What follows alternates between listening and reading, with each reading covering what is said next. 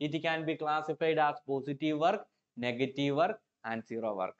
Now we have to identify, or we have to define, or we have to explain what positive, negative, and zero of this name indicates. Moving to the first classification. First one is positive work. Consider a small object having mass m. If we are applying a force F to this, and if the object is moving in the same direction of applied force, the condition is that the object is moving in the same direction of applied force, then the work is said to be positive. Understand? If we are applying a force to an object and the object is displaced in the same direction of applied force, that means force and displacement are in same direction here, then work is said to be positive. That's the first condition. Now moving to the second one, negative work. Similar way, we are considering an object of mass m and we are applying a force to the same object, and if the object is displaced just opposite to the direction of applied force, then work is said to be negative. Here in this condition, force and displacement are in opposite direction, not in the same direction. If the displacement is just opposite to the direction of applied force, then work is said to be negative. Moving to the third classification, it is zero work. Zero work means, in the similar way, we are considering an object of mass m.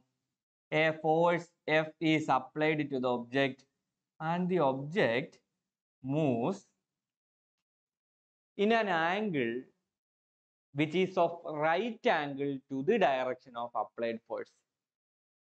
Look here, if we are applying a force to an object and the object moves in a direction which is perpendicular, right angle means perpendicular.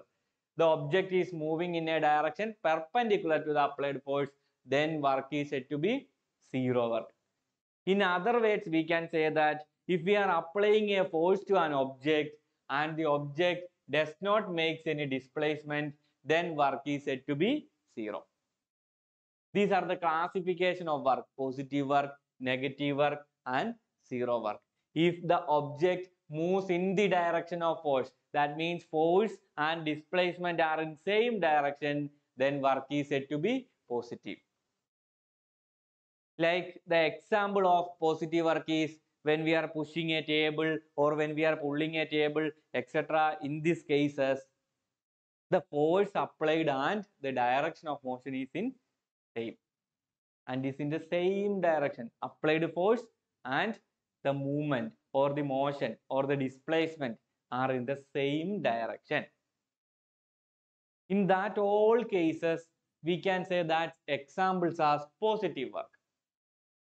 In case of negative work, the applied force and displacement are in opposite direction. Just think of an example like that.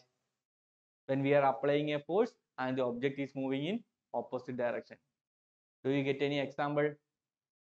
Yes, we are having example. When I am rolling a ball, just imagine a football or a cricket ball or a hockey ball, anything you can take.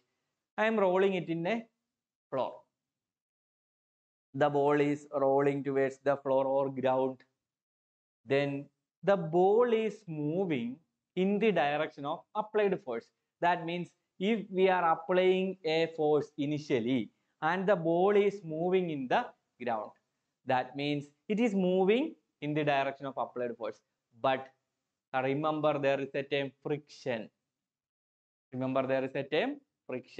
Friction is the force which opposes the motion of the object. That means frictional force will always act opposite to the direction of motion.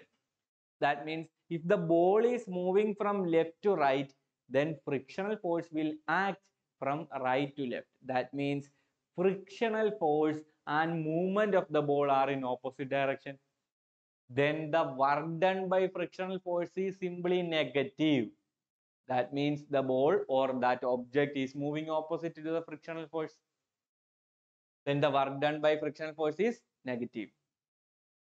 I am saying another example.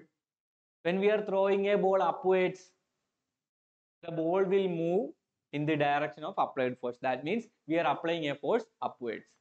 But remember, there is a term gravity and gravitational force. You already understand what gravitation or gravity or gravitational force in the third chapter, gravitation. Now I am saying that when we are throwing a ball upwards, the ball will move in the same direction of applied force because we are applying force upwards. But gravitational force will always act downwards, that is towards the earth. Gravitational force is acting downwards towards the earth and ball is moving upwards. That means gravitational force and the movement of the ball are in opposite direction. Then the work done by gravitational force is simply negative. These are the examples for negative work. Now moving to the zero work. If the displacement of the body is just perpendicular to the applied force, then the work is said to be zero. How it happened? Can you give an example? Just think about it. Just think, I am carrying a load in my head and walking forward. For carrying a load, I should apply a force upward. And when I am walking forward, the direction of motion is like this and I am applying a force like this. Look, when to carry a load, I should have applied a force upwards like this when I am carrying a load.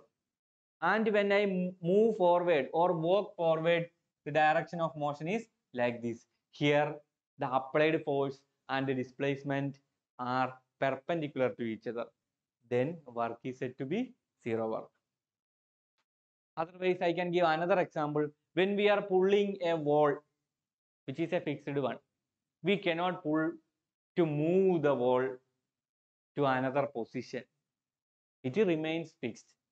Whatever the force we are applying, the wall remains fixed in the same position. That means we are applying force, but the object does not make any displacement. At that time also work is said to be zero. These are the classification of work: positive work,